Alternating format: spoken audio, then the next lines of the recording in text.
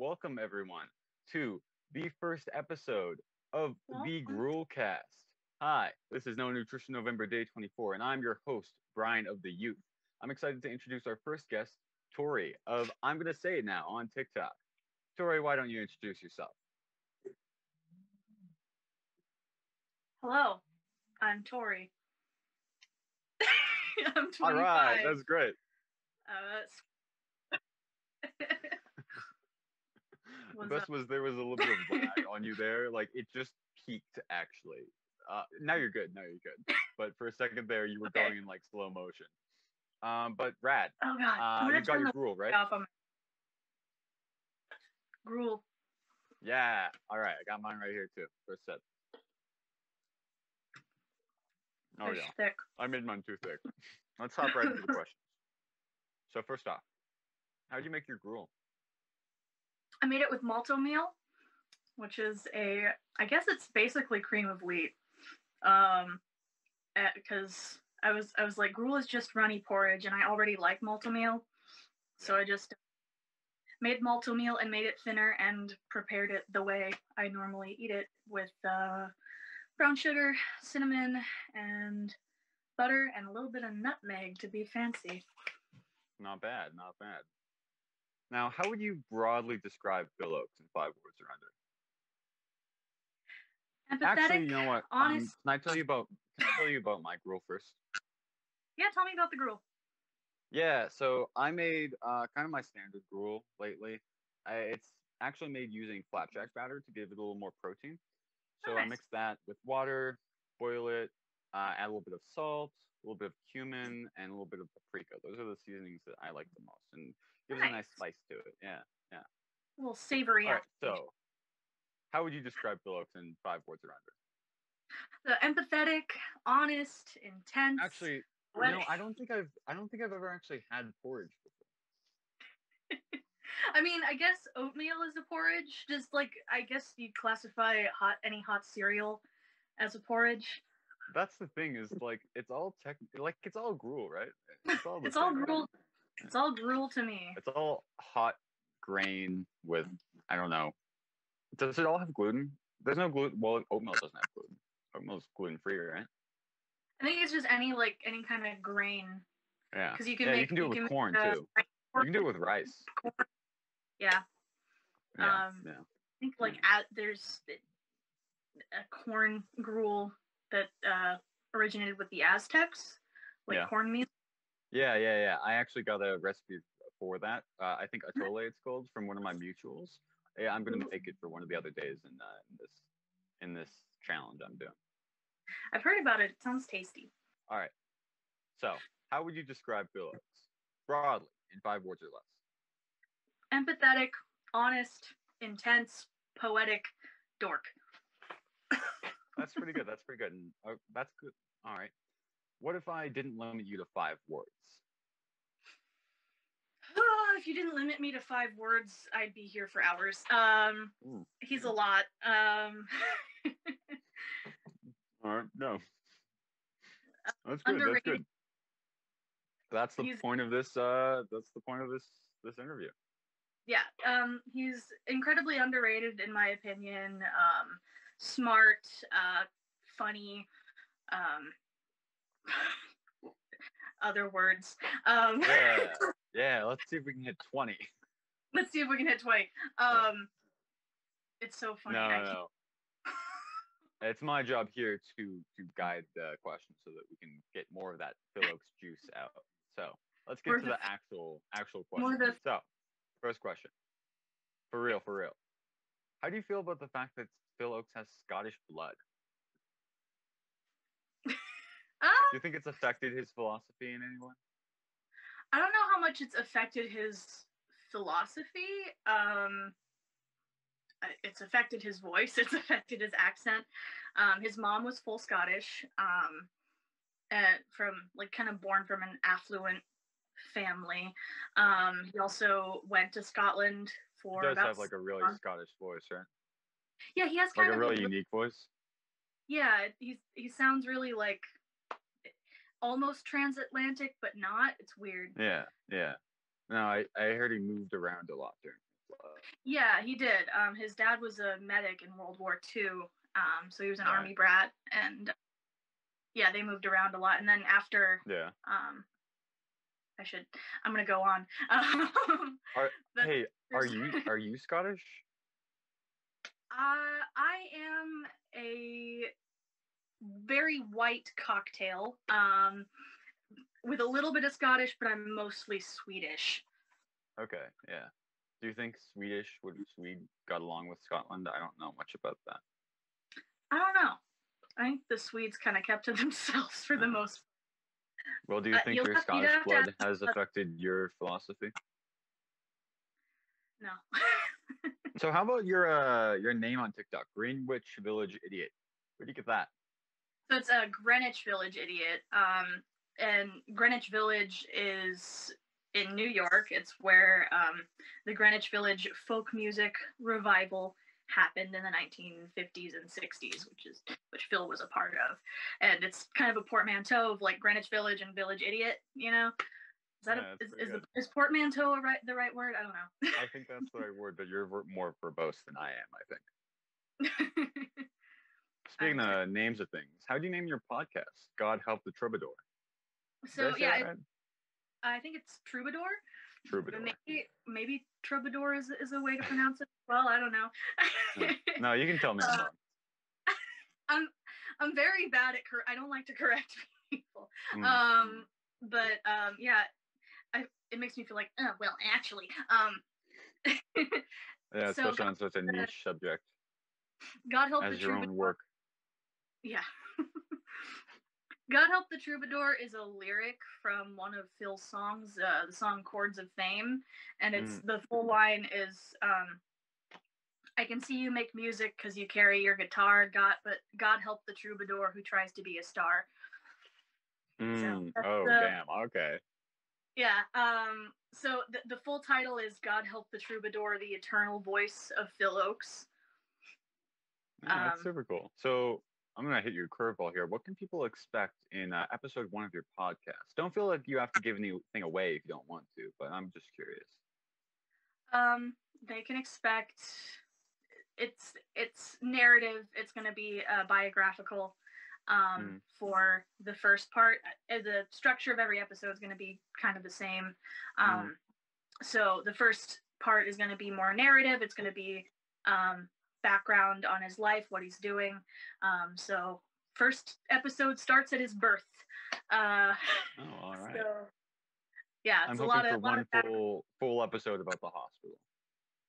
One full episode about the hospital, yeah.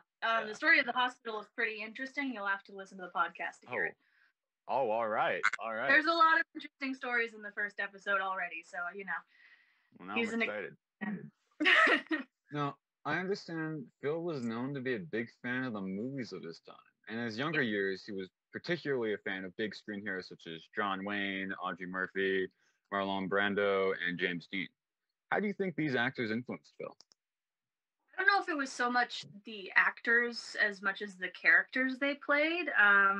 But, you know, they just happened to be the best at their work at the time, I suppose. My next question. Fuck capitalism. Yes. Fuck capitalism. Cool. And how about your TikTok name? My TikTok name is another lyric. It's another song. It's I'm Gonna Say It Now, which is a song about being a student and dealing with the administration at college, or mostly college. And there's a great lyric in that song that's, you'd like to be my father, you'd like to be my dad, and give me kisses when I'm good and spank me when I'm bad. But since I've left my parents, I've forgotten how to bow. So when I've got something to say, sir, I'm going to say it now. You know, I heard Phil kind of made the distinction a lot that he didn't write protest songs. He wrote topical songs. Why was that? I think it's because a protest song is a very specific thing. And he started out as more of a journalist. And he wanted to tell stories, and a lot of his songs are... He went to Ohio State, right? Yeah, he went to Ohio State. What's the mascot of Ohio State? You know, I actually don't know. hang on, I'm gonna look this up real quick. Hang on. Ohio State mascot. The mascot of the Ohio State is Brutus Buckeye. What is? Friggin' Buckeye. What is this? Do you not know what a Buckeye is? You gotta look up a picture of this guy. He's got like a red and white striped shirt and a baseball cap. This is big face. Oh no. It's crazy. I've never seen anything like that. Oh no. Oh no. I don't like Brutus. You see this, I would recommend looking up Brutus Buckeye. I wonder if do you think he was around when Phil was at the college? Just walking around, or just was he the mascot? Well, I'm assuming he was like alive back then, and now he's the mascot. First seen 1965. So Phil wasn't there when Brutus Buckeye came about. What was their maybe their description? Anthropomorphic buckeye nut. I'm sorry. All right, no, that's a really good college mascot. It's unique. I'll give it that. Brutus, the anthropomorphic buckeye nut. I hate to take the conversation away from Brutus because he really is the true star of the show. But how do you think Phil would have felt about gruel? So it's I wouldn't call it a substantial meal. It's just a good working class meal. I think Phil would think that people deserve better. It's like something more substantial, more nutritious. But do you think I don't Phil think wouldn't be proud of me for doing what I'm doing? Actually, no, I think he would be. Because you're kind of putting yourself in the shoes of someone who is poor, or maybe perhaps poorer than you are.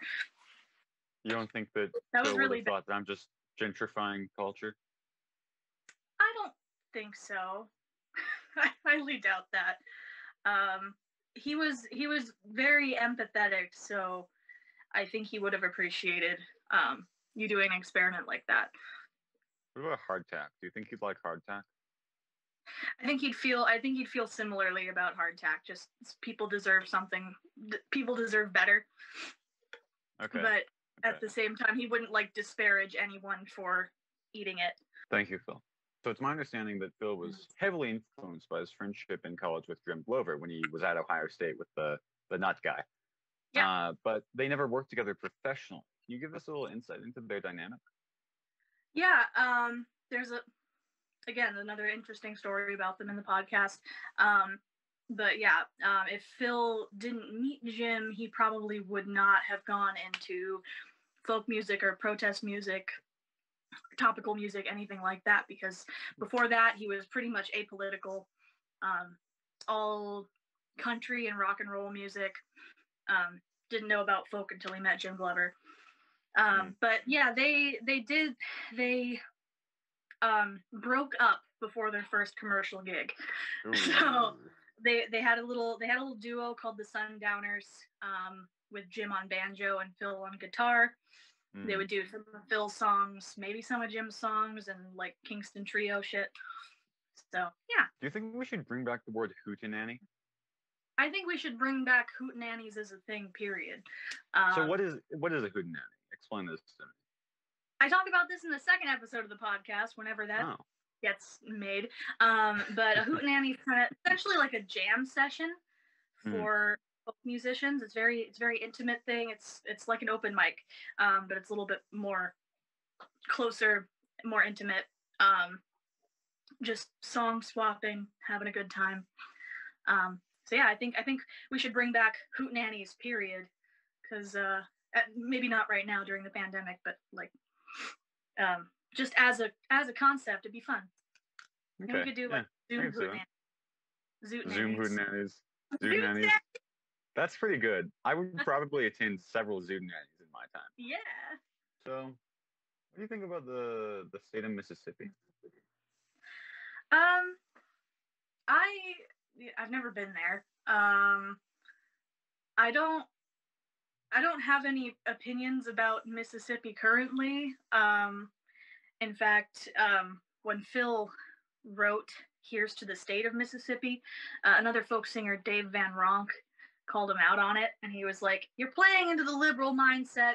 The South isn't inherently more racist than the North, you know." I've been to Mississippi before. Yeah. Yeah, it's pretty cool. It's pretty cool. Yeah. I mean, I didn't enjoy my time in Mississippi, but I don't blame the people of Mississippi for that.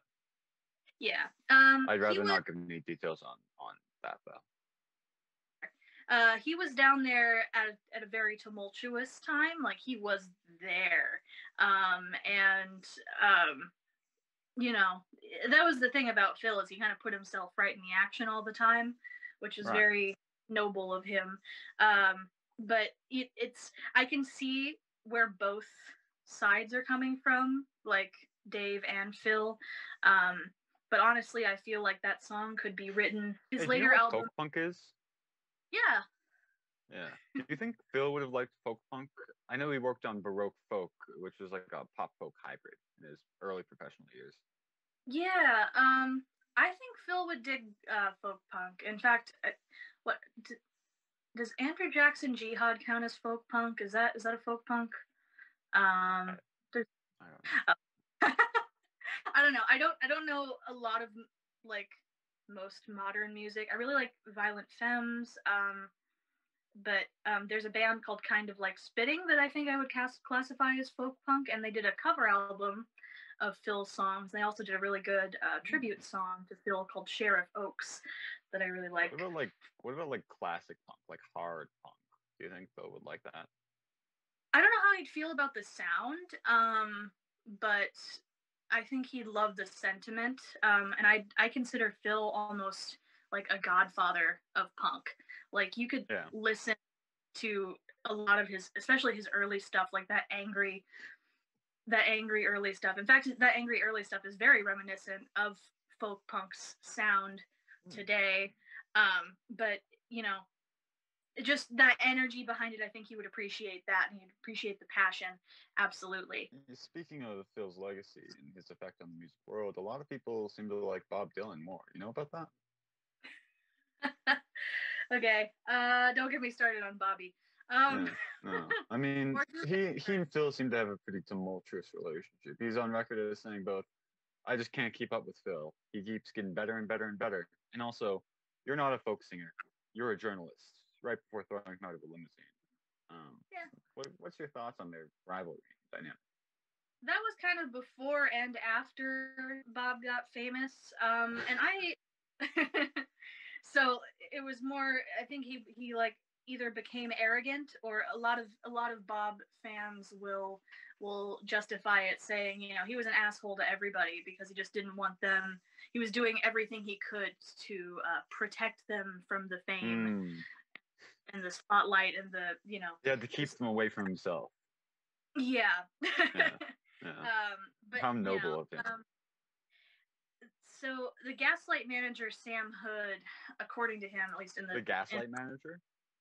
Yeah, the Gaslight. The guy who's in charge of gaslighting people? Yeah, the guy who's in charge of gaslighting. No, there was a club in Greenwich Village in the 60s called the Gaslight, where folkies would play comedians, and it was like a... There is a lot of gaslighting in the folk punk community, from what I hear, in the kind of like the blow-ups on artists who like did bad stuff, you know. Do you think Phil Ochs gaslighted people?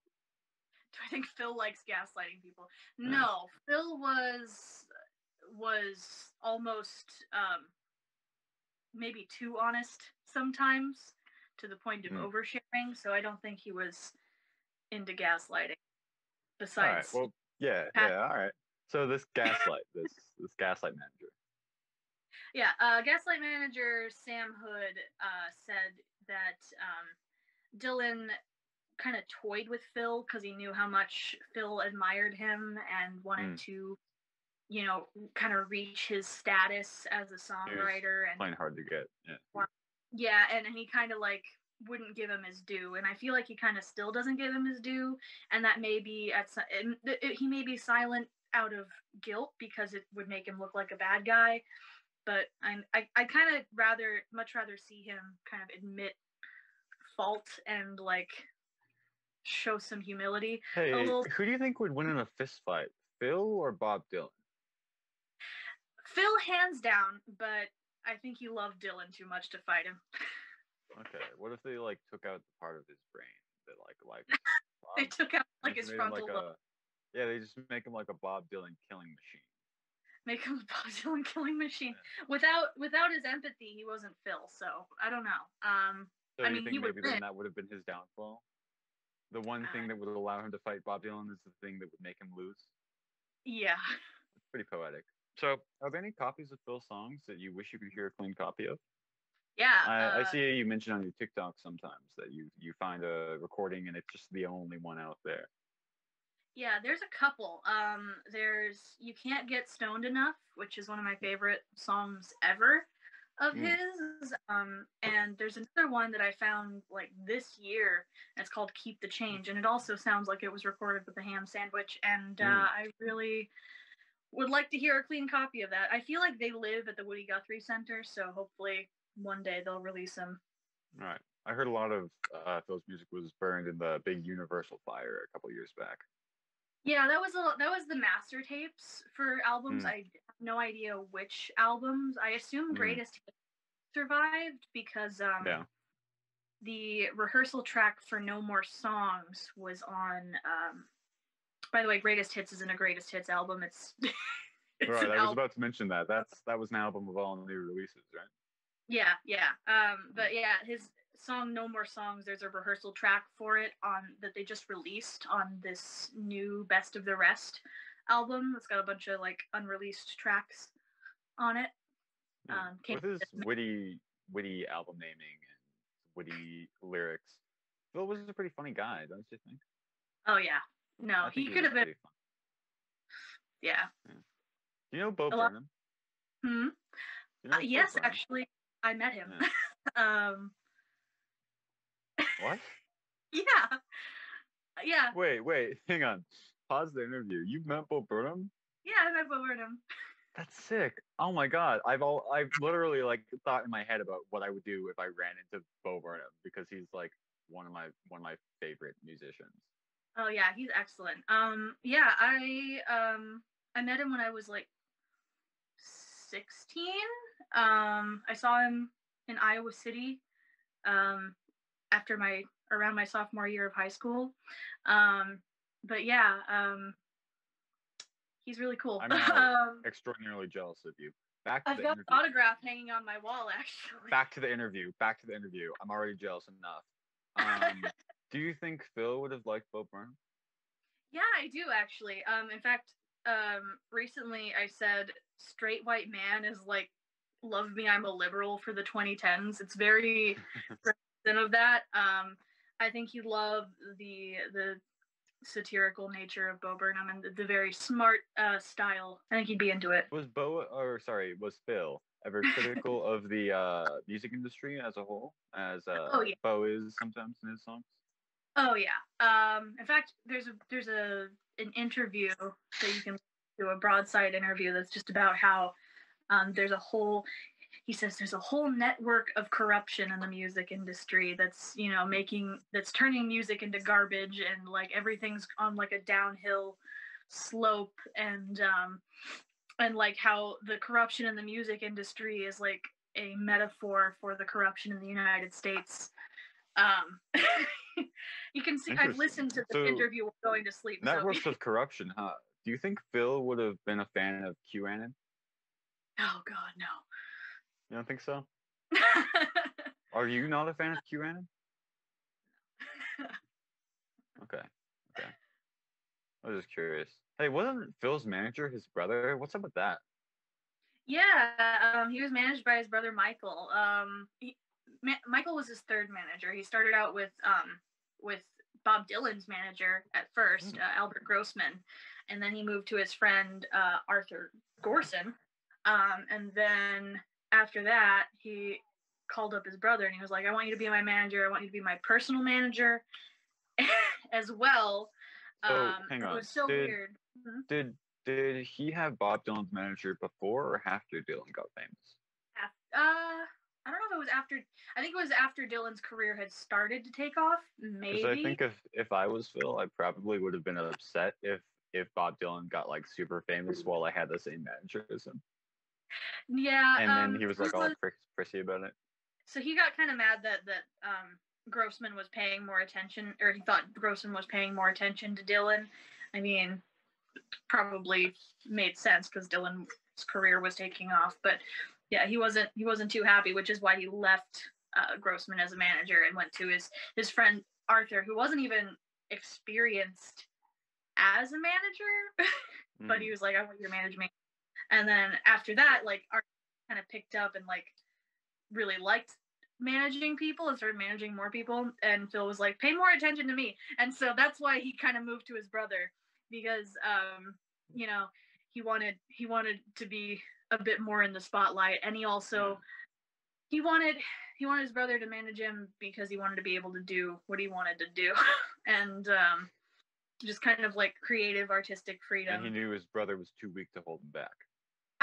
No, I don't know so much about that, but it's so funny because he had a falling out with Michael, and all of a sudden, out of the blue, like 2 years later, he calls him and he's like, "Come to New York and manage me, please." Like, just. Hey, have you ever stood in a garbage can like Phil did? In his 1968 songbook, "The War Is Over," there's a picture of him standing in the garbage can. Like this? I'm absolutely terrified. What? I'm absolutely terrified. You just pulled that. That was so fast. Were you just admiring that picture right before this? No. Yeah, I was. I just had Wait, it. can I see it again? Can I see it again? Yeah. It's opposite a page of bad reviews. Hey, not bad. Yeah. Can you read us a couple of those reviews?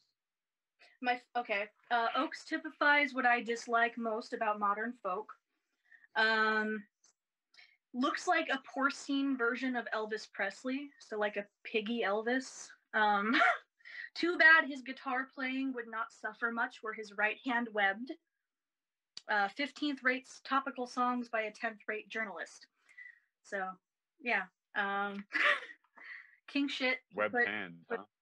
He put himself in a trash can opposite a page of bad reviews. I love him. No, I've never stood in a trash can like Phil, at least not that I can remember. Have you ever watched the Eric Andre show? Yeah. So in episode 1 of the Eric Andre show, there's this bit where he goes onto the street. Eric Andre does, not Phil, and he hides inside of a trash can. And then whenever people walk up to it, he jumps out and is like, "Congratulations, you're the millionth person to use this trash can." Do you think Phil would have liked that? Yeah, I think he was very into like absurd humor. I think he'd be a fan.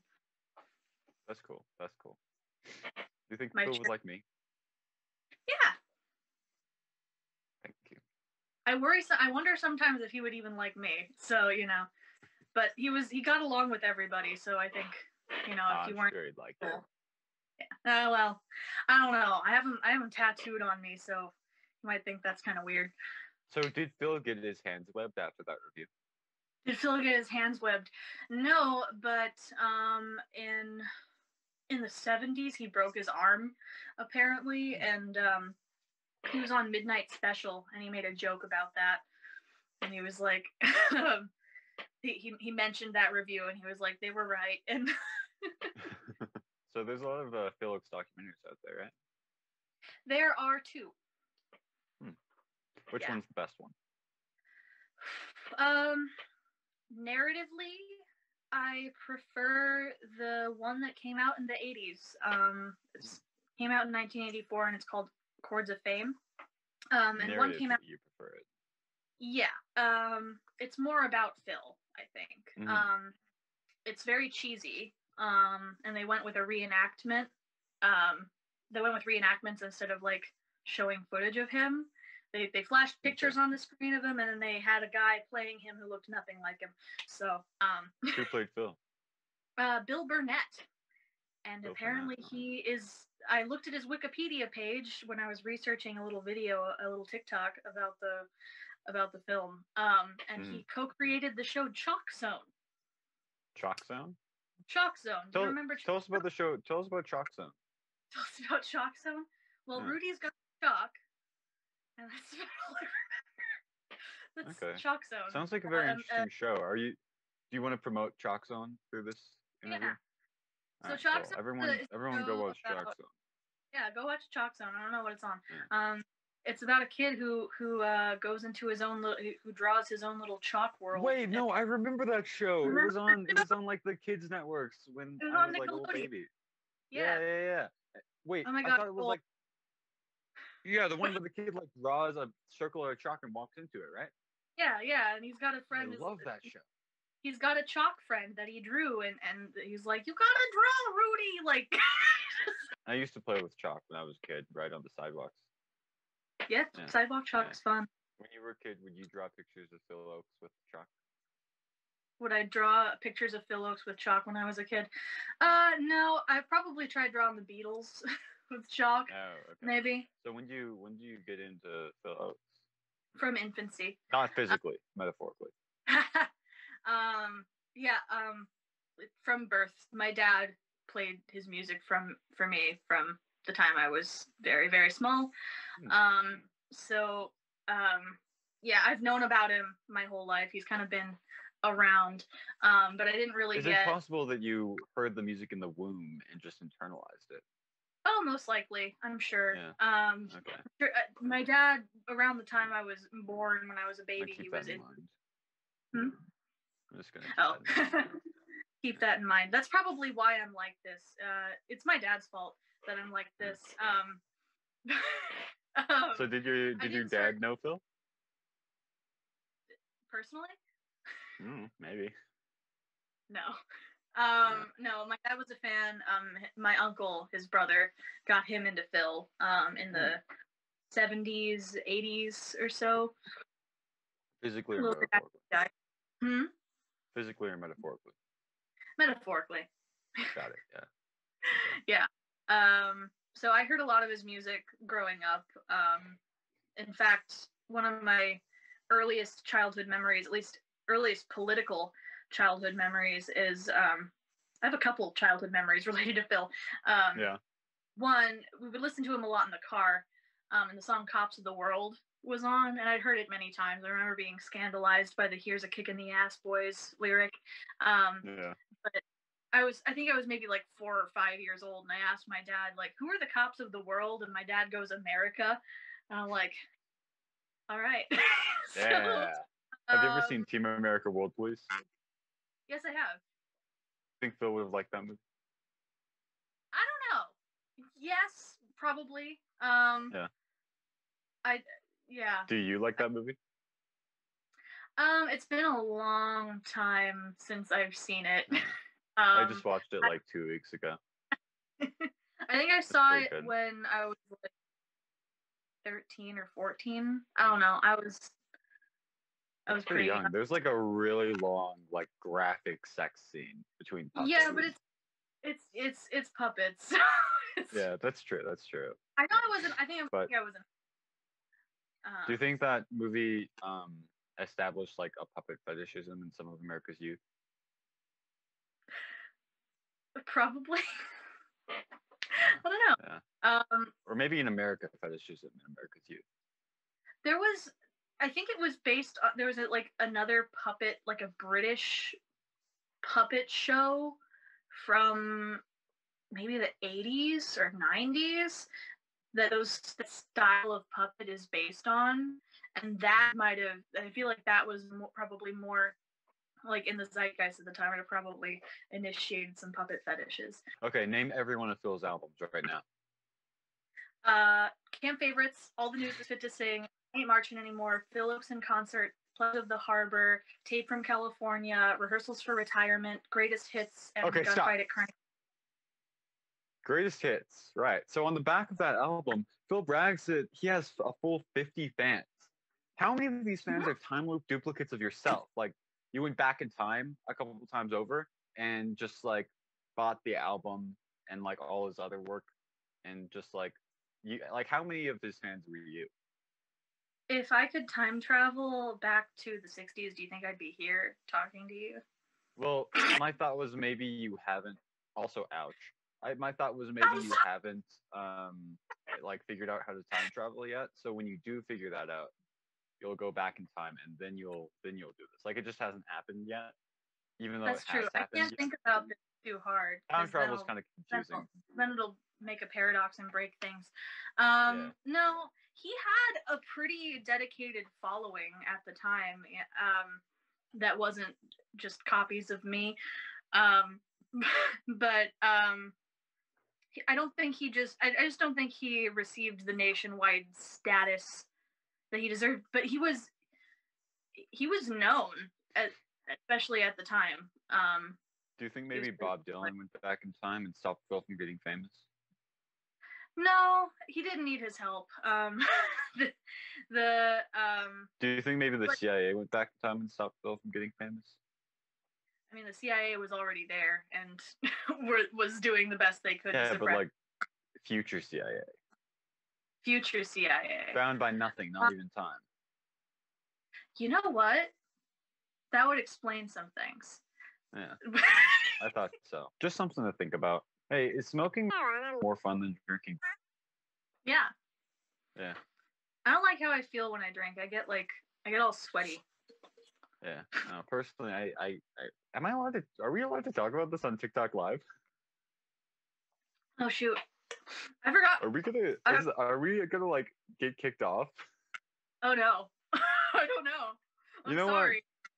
What? We were talking metaphors. We were actually talking about apple juice and cranberry juice. Mm-hmm. Personally, I prefer cranberry juice. If I drink apple juice, it gets me just like kind of in my head a lot. But when I drink apple juice, it loosens you up, you know. Gotcha. Yeah. I think ironically, Phil preferred. Wait, which is which in this analogy? Juice. I've missed. Cranberry juice.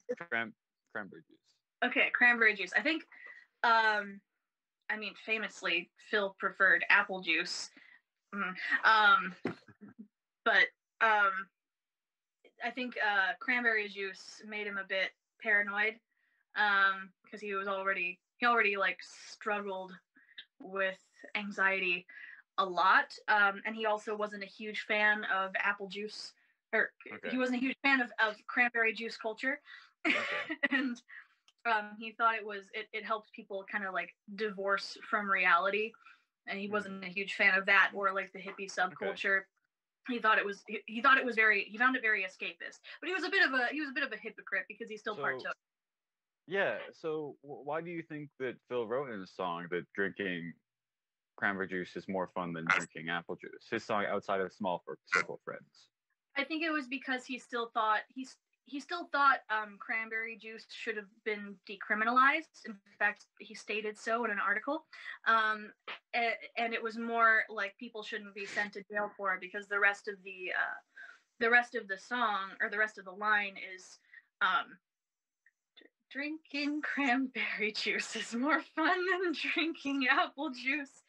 But a friend of ours was captured, and they gave him 30 years. Maybe we should raise our voices, ask somebody why, but demonstrations are a drag. Besides, we're much too. So. In a cranberry juice stupor. Yeah. This should be a cover of the song. Do you have any plans to make this a cover of the song? To make this a cover of the song, I can now. Yeah. I don't know. Yeah, okay. Hey, what's your favorite Phil Ochs book? Favorite. Biography or just any book? Let's go with any book. Any book? Probably this one. But there's one just came out this year, which is a compilation of his writing. This is a song book that came out in 1968, which we mentioned. It has the trash can picture in the reviews, but it's got lots of his writing. It's got poetry. It's got tons of full page pictures, and it's a songbook. It's a very unique songbook, and it's very pretty. You play music, right? A little bit, yeah. I dabble. Yeah. Okay. You play ukulele? Yeah. Can you play a song right now? The only one I know by heart is The Highwayman, and it's like very long. I got time. Lately's way out of tune. Ooh, that sounds terrible. That's music to my ears through this 24-bit connection. Hey, so you said Phil toured a lot in Canada. Did he ever tour in the UK? Yeah, he did. I think he toured in the UK and Europe in general. He was in Germany. Gosh, he went everywhere. It's so hard. Do you think that Phil had something to do with the breakup of the Beatles? Do you think he caused it? No. Well, he met John Lennon after the Beatles had already broken up. They broke up in 1970, I believe. But yeah, he played a benefit for John Sinclair, who was put away for cranberry juice charges. And he played Here's the State of Richard Nixon. And then there's a couple of recordings of him jamming with John Lennon in a hotel room. I think he kind of befriended John Lennon around that time. But no, Phil didn't pull a Yoko. So what's your favorite Phil Ochs book if it has to be a biography? If it has to be a biography, I like There But for Fortune by Michael Schumacher, because it's a bit more accurate. It has his family's blessing behind it. And the other book is a little bit more sensationalized, I think. I don't know. Neither are perfect, and both make me cry. So... If someone could only read one sentence to define Phil Ochs, what would you pick? One sentence. Oh God. Yeah. Put me on the spot. I don't know. Yeah. To define like a quote of his, or just something from the book, or no, just a sentence.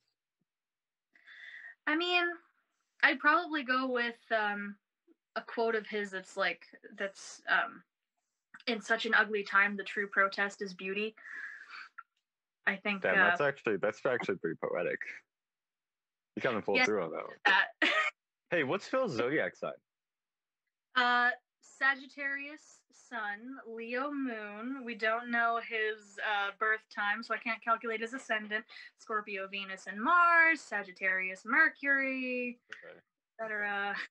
Are you into astrology? Vaguely. I try to be, but I'm not. I can't understand a lot of it. I know it takes a lot of time that I don't have. What's your zodiac sign? Scorpio Sun, Sagittarius Moon, Gemini rising. Okay. Let's see. I'm looking at the compatibility between Scorpios and Sagittarius. Apparently, they have 1% trust compatibility. 1% trust compatibility. 80% communication and intellect compatibility. 10% emotional compatibility. 35% value compatibility. 30% shared activities. 30% in total. Do you think that's accurate? I think you have to take in your whole chart as a factor, rather than just your sun signs. Okay. That's generally true. I would agree with that. Yeah. It matters kind of how your Venus and Mars work together. He has a Scorpio Venus, and I also have a Scorpio Venus. Why am I talking about? Or your communication. I've looked up my zodiac sign as well. I'm an Aries. Mm-hmm. And I actually have a 95% sexual and intimacy compatibility with Sagittarius. Do you think me and Phil could have tied the knot?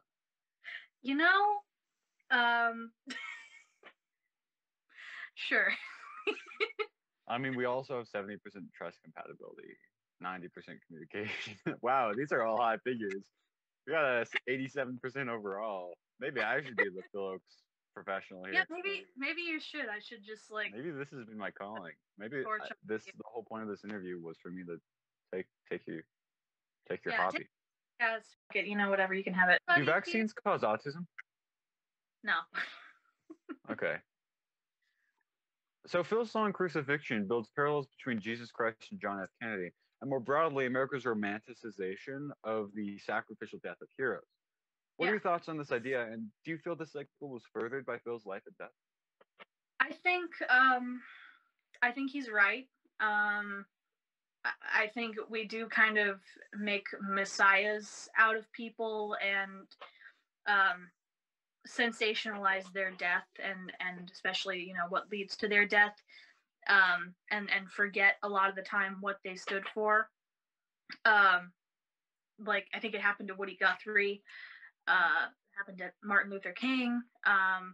You know, it happened to people even after he wrote Crucifixion in 1965. Happened to Bobby Kennedy. He even played Crucifixion for Bobby Kennedy on a plane once. Fun fact.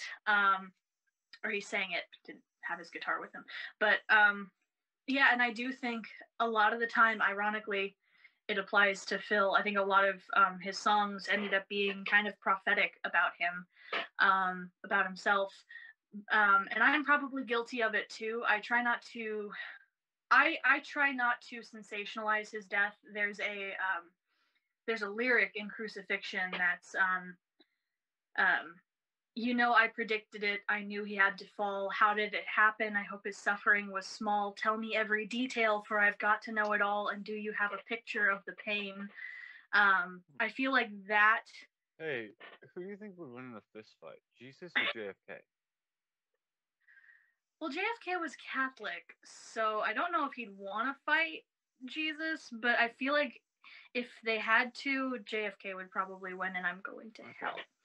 Well, Phil Ochs was Jewish, so I think he has a right to fight Jesus. Who do you think would win that fight? I feel like he'd get along with Jesus. That's the thing. I don't think he'd want to fight Jesus, but I mean, Jesus. Jesus no, it's would. Funny. No, it's fine. You don't have to answer the question. Wait, I'm trying to answer your question seriously. You don't want to answer the question. I'm trying to answer it seriously. I'm thinking critically. Phil lifted weights. It depends on like what time of his life it was. Let's say peak Phil and peak Jesus. Peak Phil, peak Jesus. Jesus was a carpenter, so he probably and if Jesus had if Jesus was actually the Messiah and had powers, he probably could win, but I don't think Do you think Jesus had fight-related powers? What? Do you think Jesus had fight-related powers? I mean, I suppose he could turn like the water in someone's blood into wine, and then they would just like fall over in a stupor. That's terrifying, actually. Yeah, that is terrifying. Yeah, he's a pretty strong guy. Yeah, I think he could do it, but again, you know, he was all turning the other cheek, so he'd probably lose on purpose. Yeah. Okay. And I don't think Phil would fight him, so you know. Well. Reason. Okay. I mean, I'll take that with a grain of salt. How often does the average Phil Ochs fan experience sudden extreme existential dread? About 4. Hey, what the flip was Pegasus the Immortal? Pegasus was so. Are you familiar with the Yippies or the Youth International Party? Yes, but tell me about them. Yeah, they were co-founded by Abby Hoffman, Jerry Rubin, and Phil Ochs. And they were very much into the politics of the absurd. So when they went to Chicago in 1968, the Chicago Democratic National Convention, they decided they would nominate a pig for president. In fact, I've got a little button that says Pegasus 2020 here on my hat. Would you vote for Pegasus 2020? Would you vote for Pegasus 2020? Yeah, I wrote him in. I'm just kidding. You heard it here first, folks. Yeah, I wrote in Pegasus. Phil bought the pig, actually. Right. All right. Go Phil. Yep. There's a really cute story around that too. When they went to the farm to buy the pig, there was a whole gaggle of puppies there, and really took to him. And at one point, he just like collapsed into this huge pile of puppies. So that's a great lot of puppies for you. Yeah. That's kind of impressive. I don't think I've ever been like tackled. He was tackled by them? I don't know. The story I heard, he just like fell into this pile of puppies just around. Just fell into it. You don't think that's a coincidence? Just rolling around on the ground. A coincidence? Yeah, like maybe it was like planned. Planned? Yeah, the CIA planted the puppies there. So who was Pegasus running against when he actually ran? I think he was running against the rest of the nominees, the rest of the presidential nominees, or the not the nominees, the rest of the candidates. What year was that? 1968. So that was McCarthy and Nixon, right? McCarthy, Nixon, Hubert Humphrey. Was it Hubert Humphrey was the nominee, ended up being the nominee. Yeah. Who was it? It was, yeah. And no one wanted him. And Bobby Kennedy was shot before that. So right. Wouldn't be the nominee. Yeah. Yeah. Do you think who do you think would win in the fight, McCarthy or Nixon? I don't know too much about McCarthy besides that Phil campaigned for him and that he was against the Vietnam War. I think McCarthy probably would have won because he wanted it so bad, wanted the end of the war so bad. But yeah. Okay. At least that's what I'd root for, at least. Do you think that Pegasus the Immortal tasted good? Do I think Pegasus the Immortal tasted good? I don't know what actually happened to Pegasus. Do you think I don't know. I don't know. I hope not. I bet Nixon ate him. I think the Yippies kind of just made him their mascot. I think that's the rule, is that like if you lose the presidential election and you're not a human candidate, the winner gets to eat you. Yeah. Yeah. I'm pretty sure I've read that in the Constitution before. Yeah. In fact, I think it applies to humans as well, but it's just kind of customary not to. Right. To show the good grace of the transfer of power. Yeah. I mean, but I was really surprised when Biden said he wasn't going to eat Trump. Or Bernie Sanders, Yeah. I'd eat Trump. No, actually, no, that's not kind of good. I'd eat Bernie. Trump? Would Trump taste like gruel? Trump would probably taste like gruel. Trump wouldn't be as good as gruel. No. Trump has less nutrition. Yeah, that's true. So, Chicago, 1968. What did it change? Everything and nothing. I think mostly it kind of turned a mirror onto police brutality and the corruption in our government, but at the same time, it's been 50 years and nothing has changed. So, in fact, it's probably worse. So, everything and nothing. Phil said it was the death of America. Phil died in Chicago in 1968, right? That's what it says on his album cover. Yeah, that's my favorite album of all time, Rehearsals for Retirement. He put a tombstone on the cover, and he said he'd always say that he died in Chicago. I think he really lost the idealist part of himself there. And that was a couple years before his greatest hits tour, right? Yeah, 68. So could you explain that, specifically the gold suit? Yeah, so in 69, I want to say January 69, he got to see Elvis in Vegas, and he was a huge fan of Elvis. He had a collage of Elvis hanging in his house. And Elvis had this gold suit. And the 50 fans can't be wrong came from I think an album cover of Elvis's that was like 50 million fans can't be wrong. That makes but he was like, sense, actually. Yeah, but he was like, I think what America needs is for Elvis Presley to become Che Guevara. So so he decided to kind of take on that role. And he had Nudie Cohn, who made Elvis's gold suit, make him the same gold suit.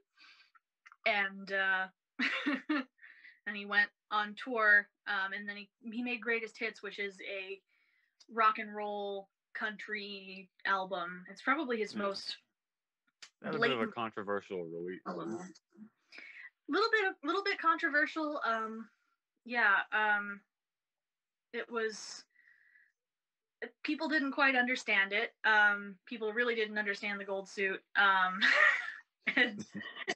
And they were like, "Who are you now? Like, who is this man?" Especially when he toured, he didn't have the best reception at Carnegie Hall, and except the second show things kind of improved, but that is a wild story that I don't want to divulge too much into because it's save the juicy bits. Yeah, it's juicy, but like, yeah, it was weird, and it was also confusing.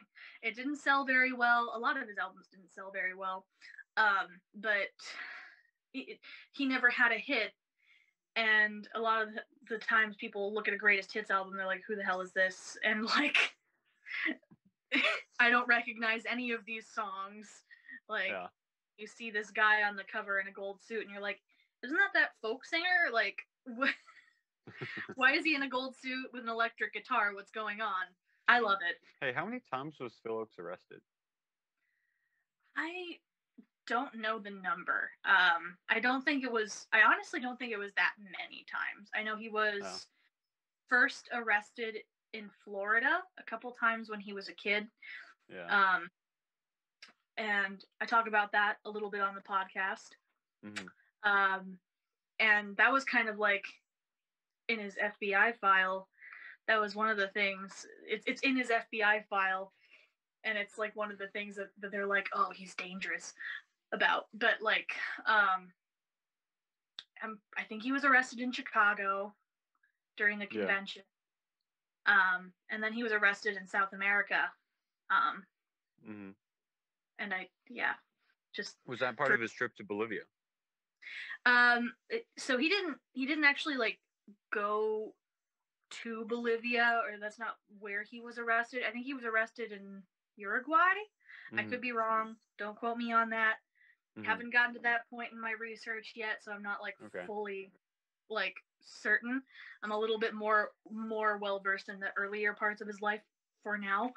But I think it was Uruguay or Argentina where he was arrested with his friend David, and the other prisoners were like, "If they tell you they're taking you to Bolivia, they're gonna kill you," and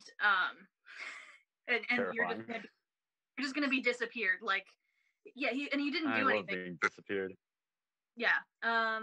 He was also arrested for drunk driving in the early 70s. You mean apple juice driving? Apple juice driving, yeah. Yeah. Sorry. No, you're fine. You're fine. And probably a few times toward the end of his life. Actually, he probably got arrested more toward the end of his life because he was causing a lot of trouble then, and not the good kind of trouble. A rascal. Yeah. But yeah, he was arrested for nothing, for being himself, for being a communist in South America when everything was a mess. So yeah, his trip to Bolivia, they made a bunch of noise apparently when they got to the airport, and airport officials heard it, and like the pilot was like, "Okay, just stay on the plane." They touched down in Bolivia, and they didn't get off, I don't think. And then they went to Peru, I think. But they were That's like, a close call. "Wait until you get to America because all the police down here work together." So and that's like that scene in a horror movie where like you think that the main character is about to get murdered, but then like it's got like that rising crescendo and then it just stops. Remember, everything's fine. Yeah. It had to be terrifying for him for sure. Yeah, so they were like, "Wait until you get to America, the American police will take you into custody," whatever. Yeah, so he narrowly escaped getting disappeared in South America in the 70s. Probably 71 is when that happened. I know in the early 70s, probably 1972, 1973, I think Phil traveled to Australia, New Zealand, Ethiopia, Kenya, Tanzania, Malawi, and South Africa. And he was also attacked in Tanzania. Yeah. Yeah, Do you ever think of replicating his travel plans? With my millennial money, no. As I'll probably go as far as Greenwich Village. But yeah, no. I I wouldn't mind if I had the money, but yeah, and I also I wouldn't want to go to Dar es Salaam because that was where he was strangled, so that hurt my feelings. But yeah. Yeah. I don't know. I've always been kind of averse to going to like Africa because I don't want to do the whole white savior thing, where you go to like a tiny village of a bunch of Native Africans and act like you're doing something. Yeah. I think that certainly wasn't what he was doing at the time. I don't think. Oh no, I don't think so at all. No. But I heard he recorded a single in South Africa, actually. Yeah, he recorded a single in Africa. Booooo and I have the single actually. Hold on. Oh, all right. Is it the one he recorded? Yes, it's the one he recorded. Well, it's not a first pressing. This was a repressing from the Phil Ochs fan club of Canada. One of our viewers would like to point out that the landscape of Africa is beautiful. Yeah. In fact, I would agree. Graphic is pretty. They've got lions too, I think. They've got lions too. Yeah. He also went to Indonesia. He was in Bali, and there's an excerpt from his travel journal in the new book that came out this year. I'm gonna say it now, and he writes about how beautiful it is, and he said it. What did he say? It reminded him. I think he said it reminded him of Haiti, like just the environment out there. But yeah, he recorded booooo and Nico Mchumba Ngombe. Booooo is in Swahili. Nico Mchumba Ngombe is in Lingala. I hope I'm pronouncing that semi-correctly. But yeah, it was... Okay, I expect no proper pronunciation. He kind of recorded it as I know I'm pronouncing booooo correctly. I think booooo means canoe. But he recorded down there because for like a tax write-off. Because he was like, I want to travel, but like I want to make it cheaper. So like, yeah, right. So he was like, let's record something. Nice. And accidentally he became probably the first American to go abroad and record world music. Yeah. Circling back to Elvis, he was probably the first Elvis impersonator as well. He's got a lot of titles then, including John Butler Train. Who was that? Yeah, John Train was, or Luke Train was another name. He was an alter ego that Phil adopted, I want to say, around the summer of 1975 during a really bad manic period, because he was bipolar, and bipolar disorder cycles, and his apple juice problem really progressed into the 70s really badly. So he said that John Train, Phil Ochs, and then just because Phil Ochs wasn't effective and was wrote some good songs, but was garbage and boring old fart, according to Phil. But yeah, Train was a tough time. Some people think Train was like a dissociation kind of thing, like a multiple personalities kind of thing.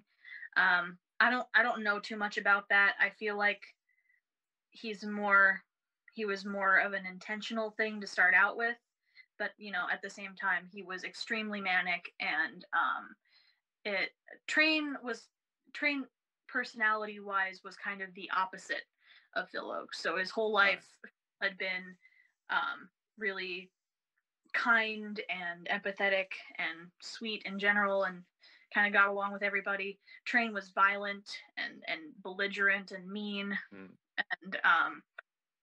and I mean, and Phil, when he apple juiced, would get that way. Would become that way sometimes, especially heavily when he was drinking juice heavily. Kind of rambling now. No, you're fine. If you don't mind, I've got an excerpt from a biographer about Phil's unaliving thoughts near the end of his life, if you don't mind. Yeah, that's fine. By Phil's thinking, his life had ended a long time ago. It ended politically in Chicago in 1968 in the violence of the Democratic National Convention. It ended professionally in Africa a few years later when he had been strangled and felt that he could no longer sing. It ended spiritually in Chile, when Chile had been overthrown and his friend Victor Jara, did I say that right? Victor Jara had been brutally unalived. And finally, it ended psychologically at the hands of John Train. Do you think this is a fair framing of Phil's perspective near the end of his life?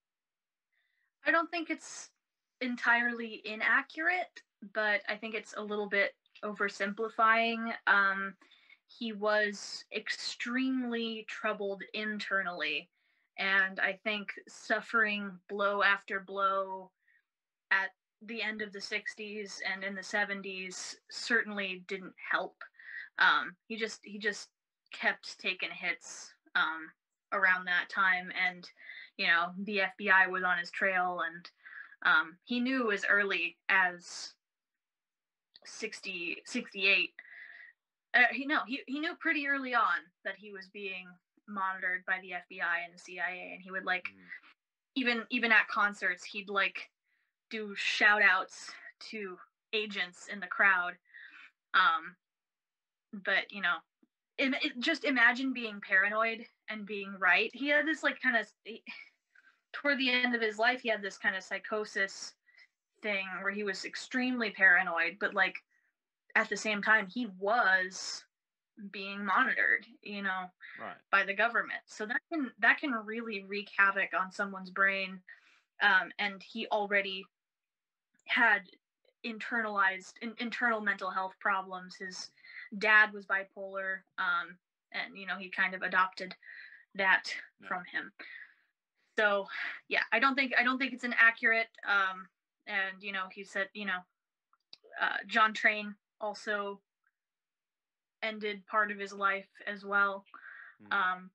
So by the end, he was pretty much gone. Probably by winter of 75, he started to improve a little bit around that time, and then he moved in with his sister the beginning of 1976, and that's where he stayed until. So Phil ended his life in 1976, and it was revealed years later that the FBI had a near 500-page file on this. Do you believe the U.S. government had a hand in Phil's death? I know that's a bit of a big one. Yeah, it is. And it's a common conspiracy theory is the CIA are the people that unalived him, but logistically, it couldn't have been anyone but him. He only had a really short window of time where he was alone. But I don't deny that he thought that the CIA attacked him in Africa, and that's what they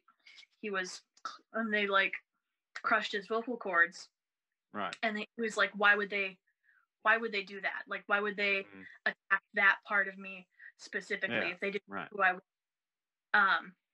So I am not completely ruling out that possibility that the CIA was involved in that, and that it was just a botched unalive attempt. And, you know, I think they were complicit, but not directly responsible at the end. So, after his death, Phil Ochs was honored by Congresswoman Bella Abzug, as well as many of his former critics and colleagues. And over 40 years after his time, Ochs' songs are still very relevant. And Ochs continues to influence singers and fans worldwide. There are mailing lists and online discussion groups dedicated to Ochs and his music, and websites that have music samples and photographs and other links. And articles and books continue to be written and published about him. However, these forums can be disorganized a bit and sprawling and difficult to get into. So, for a deep look at the full story of the life of Phil Ochs, tune into Tori's podcast, March of the Troubador, a collaborative labor of love bringing together the work so many have put into remembering and honoring this great man. March of the Troubador premieres December 19th, and I know I'll be listening. You can find links to the rest of Tori's social media presence in my link tree. And Tori, thank you so much for coming to the show, and I hope you enjoyed the gruel. I did, thank you. Oh, I actually started it well. But thank you for watching. This is the end. Tori, do you have anything else to say before we go? God help the Troubador. I asked you that question as you have gruel in your mouth. All right. It's fine. Thank you for watching, everyone. First episode, December 19th. Woo!